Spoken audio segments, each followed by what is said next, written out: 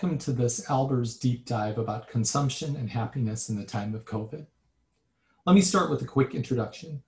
My name is Matt Isaac. I'm a marketing professor in the Albers School of Business at Seattle University.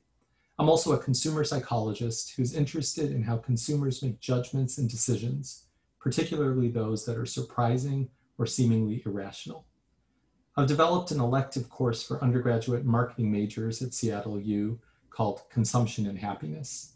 I've taught this course 3 times over the past 3 years, both in person and currently online. In today's talk, I'm going to discuss the impact of COVID-19 on happiness, the impact of COVID-19 on consumption, approaches that firms have taken for marketing during the pandemic, and then I'll end by sharing my perspective on what consumption and happiness might look like in a post-COVID world. Although COVID is obviously a global pandemic, I'll focus primarily on its effects in the United States. Let me start by discussing the effects of COVID-19 on happiness. Of course, in order to explain how COVID has affected happiness levels, it's necessary to define what we mean by happiness. This is, of course, tricky and could be the topic of an entire talk, or really an entire course on its own, as philosophers have been struggling with this definition for many years, and there are dozens of definitions out there, ranging from hedonism, which is about maximizing pleasure and minimizing pain at each point in time, to eudaimonia, which is a Greek concept that can be loosely translated to represent human flourishing. The Happiness Research Institute, which is an independent think tank examining why some societies are happier than others, suggests that there is a cognitive dimension, an affective dimension, and a eudaimonic dimension of happiness. Most of the measures I'll be talking about today relate to the cognitive dimension of happiness. When measuring happiness, many researchers rely on subjective measurement. Subjective happiness, or subjective well-being as it's often known, is typically based on people's self-reported responses on a rating scale. A commonly used subjective measure of happiness is Cantrill's self-anchoring striving scale, which is devised by the psychologist Hadley Cantrill in the 1960s. The measure, commonly known as Cantrill's ladder, is a simple question in which survey participants imagine being on a ladder numbered from 0 to 10, where the bottom of the ladder represents their worst life and the top represents their best life. Current happiness is assessed by simply asking participants to rate where they stand on the ladder. A similar question can be used to measure expected happiness in the future. Another commonly used measure, aside from Cantrill's ladder, is called the satisfaction with life metric, in which participants rate their satisfaction with their life, quote, all things considered and as a whole on a 10-point scale. It may seem hard to believe that such simple self-reported measures really reflect one's happiness, but people's answers to these questions have been shown to correlate with many other indicators of happiness.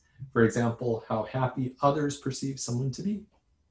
Importantly, these measures rely on an integrative and reflective assessment of happiness, more of a cognitive view of the happiness construct, rather than judgments of feelings or emotions or of momentary pleasure or positive emotion. Furthermore, these measures or similar measures are used by large organizations today to track happiness globally and longitudinally. For example, the Gallup organization has been tracking well-being in the United States since 2008 by conducting at least 500 interviews a day for 350 days of every year. Its well-being index uses a composite measure that's based on Cantrill's ladder and combines participants' current happiness and their future happiness ratings. The World Values Survey has been conducted since 1981 to understand people's values and beliefs in almost 100 countries. And the World Happiness Report, shown on the right, is an annual publication from the United Nations Sustainable Development Solutions Network. It relies on Cantrill's ladder and other subjective and more objective measures to rank the countries of the world in terms of happiness. It's been ranking countries in terms of happiness for the past 8 years. Although not the primary focus of this talk, in case you were wondering, the World Happiness Report in 2020 ranked Finland as the happiest country in the world for the third straight year. It's another example of what's been called Nordic exceptionalism. Nordic countries tend to do very well in this ranking year after year. Many reasons have been suggested for this exceptionalism, including welfare state generosity, low income inequality, autonomy and freedom, and trust in others and social cohesion. Interestingly, the USA ranks 18th on the list of 150 plus countries, which isn't bad, but may seem low given that the US is first in terms of economic indicators such as GDP, gross domestic product. Clearly has been shown in many studies over the years, the correlation between economic and subjective indicators of well-being are imperfect. During COVID, a number of organizations have been closely tracking happiness and producing more frequent reports and updates, some of which I'll summarize here. These organizations include a group of health systems, which published a report on the emotional impact of the pandemic, the National Opinion Research Center at the University of Chicago, which captures public opinion data from its general social survey and has developed a new COVID response tracking survey as well. So what are all of these reports finding? First, the bad news. Subjective happiness in the US is lower than it has ever been since this type of tracking began. The NORC study asked participants to evaluate how things are these days and whether people were feeling very happy, pretty happy, or not too happy. The proportion of respondents who reported being very happy has dropped to the lowest levels ever. And the proportion that are not too happy increased to the highest levels since the General Social Survey was launched in 1972. You can see the very happy line in blue and the sharp drop in 2020, the not too happy line in gray with the uptick in 2020 as well. We can see high levels of unhappiness in a different way using a very interesting tool called the Twitter Hedonometer, which is something that a group of researchers developed to examine the average happiness score of words that are used in tweets on Twitter each day. It involves a 10% random sample of the 500 million messages posted to the service daily. Each English word is thrown into a virtual bag and assigned a happiness score, usually about 200 million words per day. Through a process that involves some crowdsourcing to quantify the happiness conveyed by every word, the researchers are able to calculate an average happiness score for that day's bag of words. As you can see here on this graph, this measure is less cognitive and more affective. It's capturing emotions and people's day-to-day hedonic experience as expressed in their tweets. And this graph shows the hedonometer ratings for the past 10 years.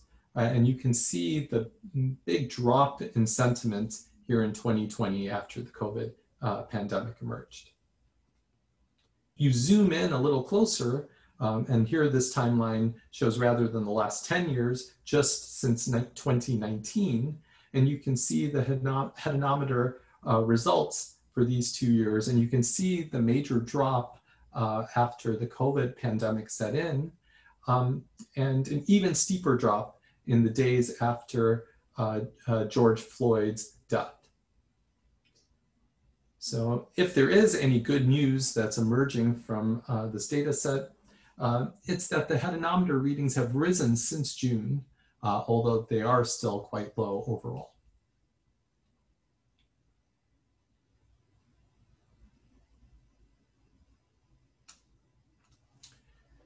And it's not just current levels of happiness that are down. Americans are exhibiting less optimism for the future than in the past, as shown in these NORC results. The blue line, which captures optimism, is trending down, and the gray line, which captures pessimism for the future, is going up. Again, if there is any good news, it's that the blue line is still higher than the gray. So in spite of everything that has happened in 2020, optimists still outnumber pessimists. Not surprisingly, Americans' life stress and other measures of poor emotional health have been on the uptick. This graph from the Consortium of Health Organizations shows that about 55% of Americans are experiencing more life stress than before the pandemic. The same study includes what's known as a pandemic emotional impact scale, which asks participants the extent to which they're suffering from things like insomnia, from feeling down or depressed, or just being bored or unable to concentrate. Not surprisingly, there's an inverse relationship between scores on this pandemic distress index and subjective happiness ratings, as this graph shows. For people who are experiencing more life stress, that is when the orange line is higher, subjective happiness, the green line, is lower. Of course, this means that not everyone is being affected in the same way by the pandemic. This is a graph of subjective happiness by age at a global level from a survey conducted by a team in the UK this summer. You can see that happiness scores using Cantrell's ladder were lowest for young people 16 to 39 and highest for those 60 plus. This is interesting in itself because the older population is more susceptible to severe health problems from contracting COVID. It's also a marked shift from prior research that has documented what's known as a U-curve of happiness throughout the lifespan, where older and younger people are typically happier than those in their middle age. So this shift is a worrisome pattern because it suggests that young people are being affected disproportionately by the pandemic in terms of their happiness. And this is of course troubling given the already high pre-pandemic levels of clinical depression in that group. The NORC study confirms these results, showing that younger people are more likely to report psychosomatic symptoms than older Americans. The darker dots on these graphs correspond to young adults aged 18 to 34, and they are further to the right than the lighter dots, which are the older adults, which means that young people are more likely to feel nervous, experience headaches, have trouble sleeping, and so forth since the pandemic began. Although not shown here in terms of gender, there's also some research showing that women have experienced more of these symptoms than men during COVID and have had a slightly larger drop in happiness. Another indicator that everyone has not been affected in the same way by COVID-19 are these graphs from the Brookings Institute think tank and Ipsos on the right, a market research firm. They respectively show that while, of course, people who have lost a job or income during COVID are less happy than those who haven't, Black Americans who have lost a job, that's the blue dot at the bottom of the graph on the left here, are the least happy. Black Americans are also the ones who are most concerned about responses to the pandemic being biased against certain groups, as shown in this data on the right. So after showing you all of this bad news in terms of happiness during COVID, I do want to end this section with a few potential silver linings. NORC has now conducted 3 waves of well-being studies during the pandemic, and the latest numbers released in September 2020 suggest that the mental health issues and emotional problems that rose at the onset of the pandemic have at least stabilized, with self-reports at least showing no growth during the summer.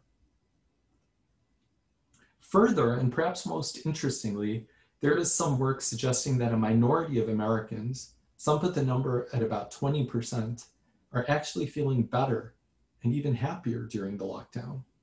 Of course, these are likely to be those who have not been as directly impacted medically or financially by the pandemic. A study from Canada, which admittedly is a country that has not been affected quite as much by COVID compared to others, found that 20% of participants felt better than before the pandemic. Anecdotally, this has been attributed to getting away from the day-to-day rat race and a reduced feeling of FOMO, fear of missing out, along with more family bonding time, daily walks, etc. At least for some, COVID-19 has led people to discover that their way of life prior to COVID was both exhausting and perhaps unnecessary. The next topic in this talk is COVID-19 and consumption. And as these graphs show, COVID has clearly had negative effects on the US economy. Gross domestic product in the US, which is both a measure of consumption and production, fell dramatically in early 2020. And employment rates, shown on the right, have spiked, although we have seen some signs of recovery there. Importantly, research has shown that while economic indicators are correlated with subjective well-being, they're not always perfectly correlated. That's why, as mentioned earlier, the US ranks first in GDP, but only 18th in subjective well-being. A view of consumer spending slightly different from GDP is the graph on the left, which shows the change in consumer spending from January through September. As you can see, spending dropped dramatically in the spring, but picked up a bit in the summer and now has leveled off a bit. It's still at lower levels than pre-pandemic. The table on the right shows one of the consequences of this change in spending. This is a list of large retailers that have filed for bankruptcy during COVID. There are many others that are at risk. Another important leading indicator of consumption is the Consumer Confidence Index. This index is based on a 5-question survey conducted by the Conference Board that asks consumers about current business and employment conditions and about their expectations 6 months into the future. Consumer confidence took a nosedive after the pandemic began, but flattened and even showed some signs of recovery during the summer. Although much higher than 2008 recession levels, the US Consumer Confidence Index is still quite low. You can see that in the graph on the right, which goes all the way through August.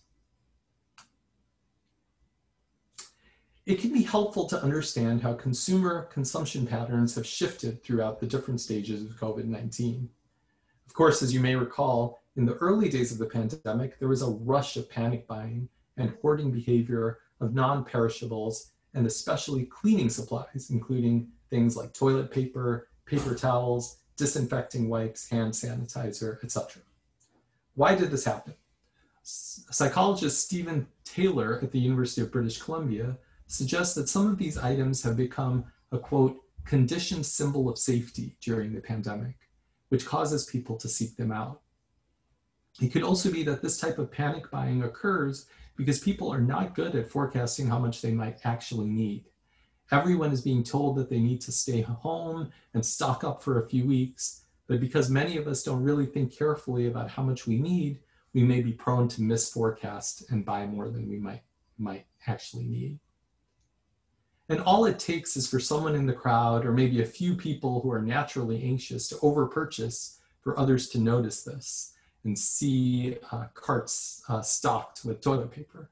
And as social beings, we interpret situations based on how others are reacting. So seeing others hoard products that we think we will need increases concern about scarcity and elevates our need for control. When experiencing so much uncertainty in the world, people may feel the need to do something to make themselves feel more prepared, and that may lead to this sort of hoarding.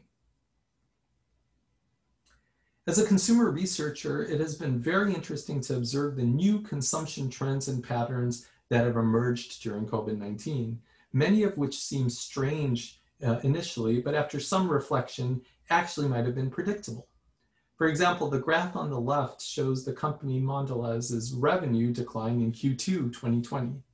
Interestingly, this was driven primarily by a sharp decline in its chewing gum sales.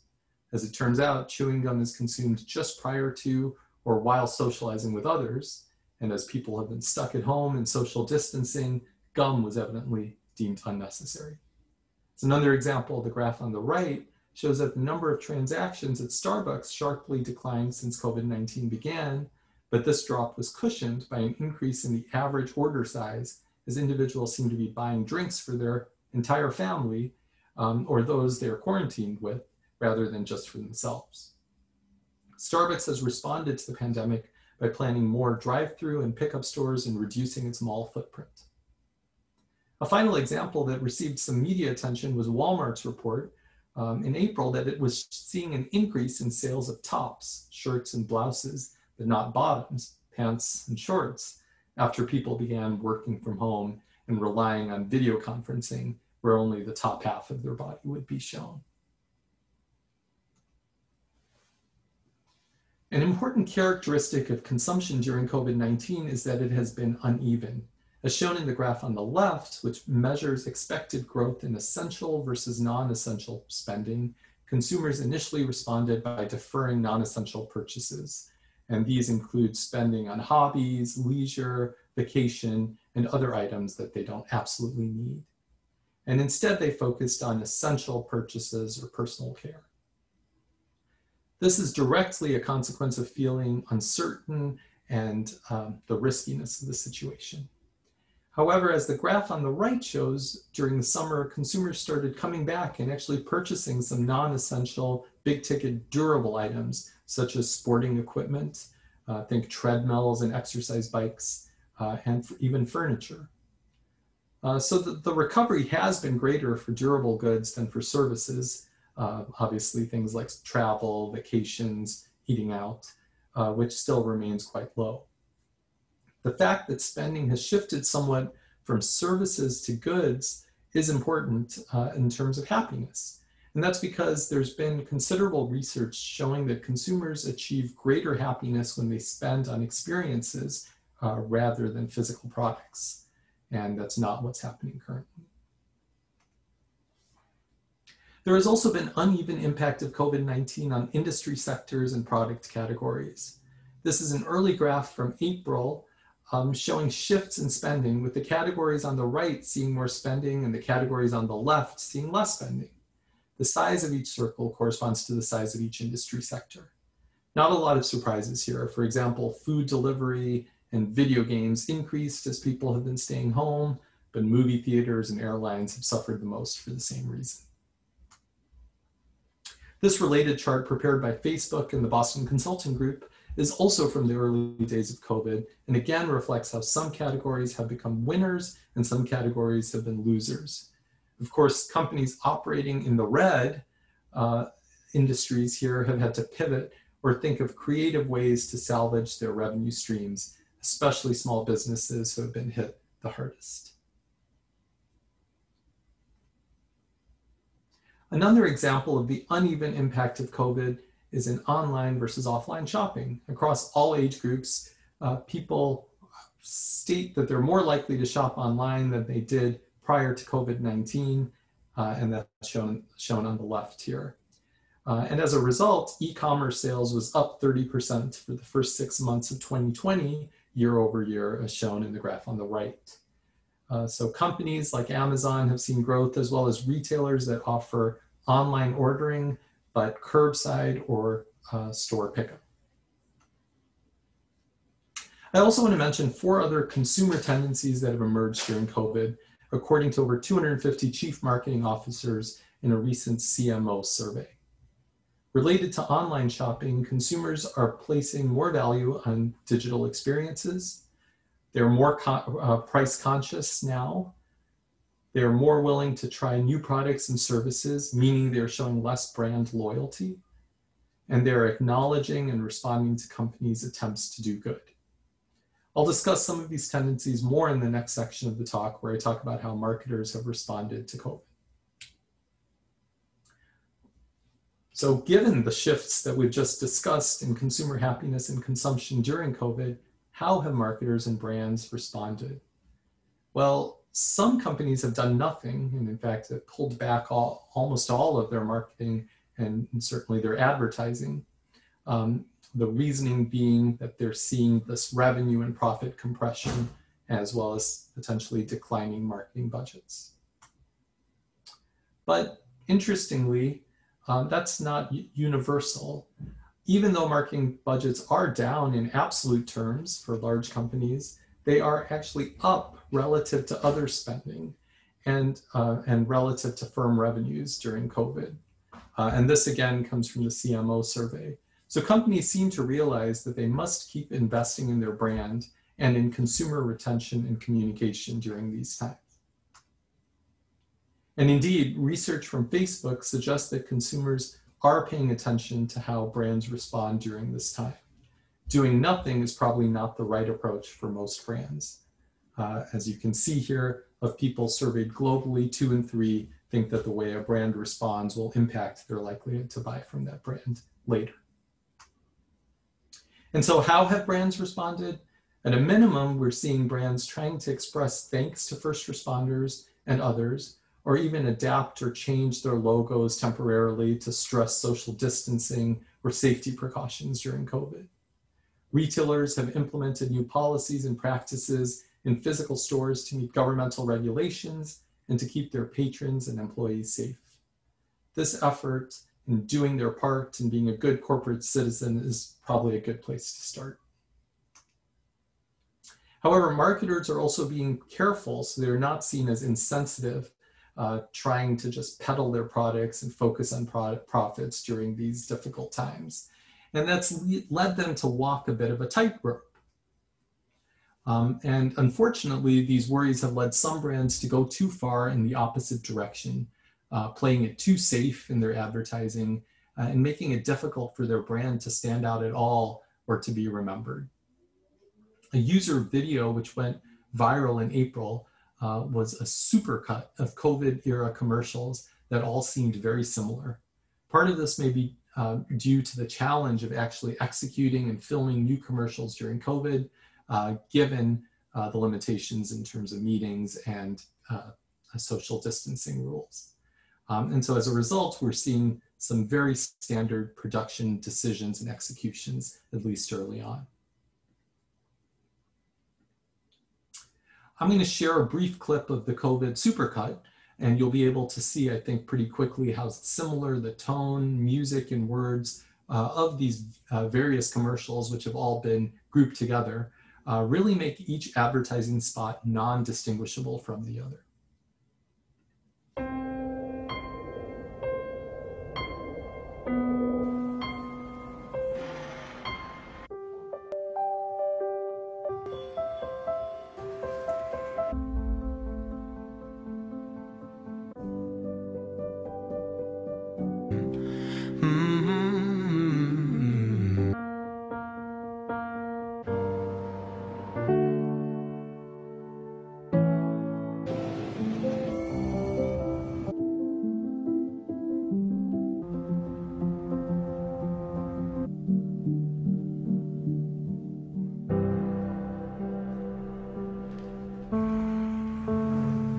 When we first opened our doors. Since 1926. Since 1978. For 60 years. For 75 years. For over 80 years. In 90 years. Over 100 years. Nationwide has been on your side. Restaurants have always been there for you. Nissan has been with you through thick and thin. We will do what we've always done. Take care of people. We're people. People. People. People. People. People and family. Family. Family. Family. Family. Family. Family. Family. So that should give you a sense. It's a more than a 3-minute clip, but you can see a lot of the similarities that were occurring. So the global communications firm Edelman came up with a list early on during the pandemic, which I think still resonates. And it was focused on how brands should respond. And it was based on something that they call a trust barometer. They emphasize that brands need to show up rather than going silent, which I've already discussed. They need to be willing to partner with the government, with local communities, even with other brands in order to maximize the effect of their actions. And it is true that they have to focus on actions and not just words during this time period. More than ever, they have to focus first on helping solve problems that consumers are facing rather than just trying to sell or pitch their products, something I've already also discussed. And finally, communications need to convey compassion, but also need to be informative and fact-based. To these suggestions from Edelman's playbook, I would add the importance of being authentic to the history of one's brand and also supporting one's own employees. Brand activism is more important to consumers than ever before. They're not just buying brands for the products or services they provide. They want brands who are willing to take a stand and who deeply care about the same issues that matter to them. Consumers are also very concerned about how companies are treating their employees at this time, and they want the brands they support to take care of their employees as best as possible during this difficult period. They also want brands to act locally and help the communities in which they are embedded. A good example of advertising that generated a lot of attention during COVID and was timely and seemed to be quite different from other advertising that was out there. And it also related not just COVID, but to the racial injustices that were occurring this summer. And this is an advertisement, a commercial from Nike. Nike has dealt with some criticism and other marketing efforts, including past issues related to treatment of workers in manufacturing facilities, and has been called hypocritical for other actions. But I think no matter your perspective on Nike overall, they did manage to stand out from the pack with their "You Can't Stop Us" commercial, which was released this summer. And I'll share that with you now. We're never alone. And that is our strength. Because when we're doubted, we'll play as one. When we're held back, we'll go farther and harder. If we're not taken seriously, we'll prove that wrong. And if we don't fit the sport, we'll change the sport.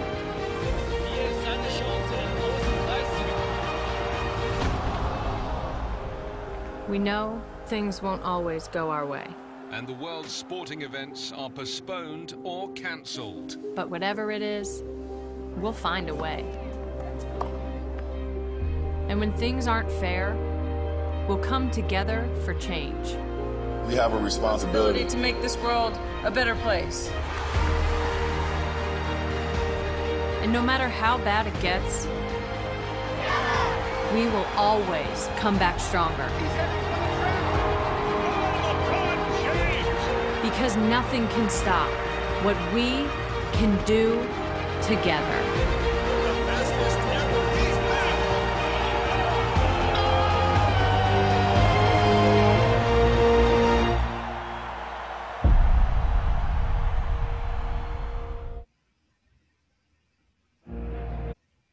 Again, this is just a single commercial, but it reflects Nike's savviness as a marketer, focusing on technical excellence in the commercial by creating a brilliantly edited spot that required hundreds of hours of video footage to be reviewed and spliced together.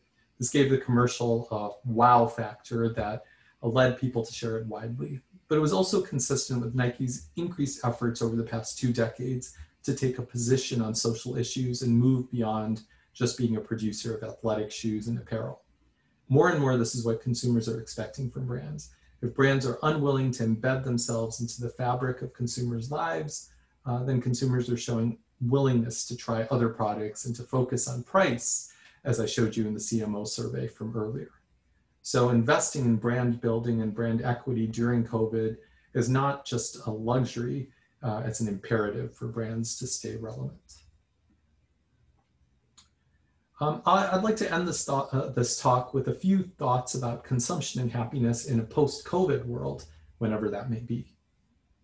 First, many have stated that our world has been irreparably transformed by COVID, and there's certainly some truth to this. Just in terms of consumption habits, as this graph from the consulting firm McKinsey shows, many consumers expect the low-touch activities that they have adopted to continue after COVID is over. Many consumers have tried new shopping behaviors or brands and plan to continue that after COVID as well. Indeed, a report from the Boston Consulting Group, another consulting firm, showed that crises can lead to long-lasting changes in behavior by shifting attitudes. For example, after 9/11, new long-lasting policies were put into place. After SARS occurred, there was some new consumer behaviors and increase in e-commerce that occurred. So we can identify this with many other historical examples. What about subjective well-being or happiness levels after COVID? Will we see a return to pre-COVID happiness levels even if there is a post-COVID recession, as many predict? It's hard to know exactly what will happen, especially given the current uncertainty in the world. But I'd like to close this talk with 3 thoughts about consumption and happiness post-COVID. First, when thinking about consumption, it's important to understand and distinguish between postponed, accelerated, or disturbed consumption versus more permanent shifts that reflect new customer realizations about their wants and their needs.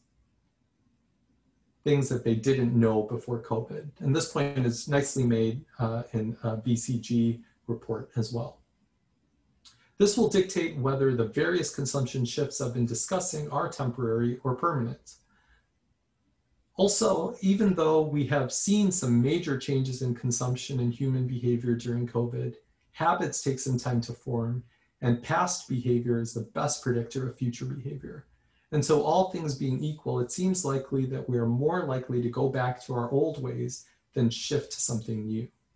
Of course, this may depend on a lot of factors, including whether we have realized new value from our new approaches and things like our age and how long the pandemic causes us to change our ways, as the pandemic itself may be forming new habits in us. Finally, in thinking about happiness levels after the pandemic, I would like to mention the notion of hedonic adaptation. There's a lot of evidence that people are surprisingly quick to return to baseline happiness levels, even after extremely positive events, such as winning the lottery, or extremely negative events, such as suffering a debilitating injury. In most ways, COVID has presented an extraordinary negative economic and social challenge for us. But I'm optimistic that hedonic adaptation will allow subjective well-being and potentially consumption to recover more quickly than we might expect. Thank you for your attention and interest in this deep dive. Please feel free to reach out to me if you have any questions or comments. Thank you.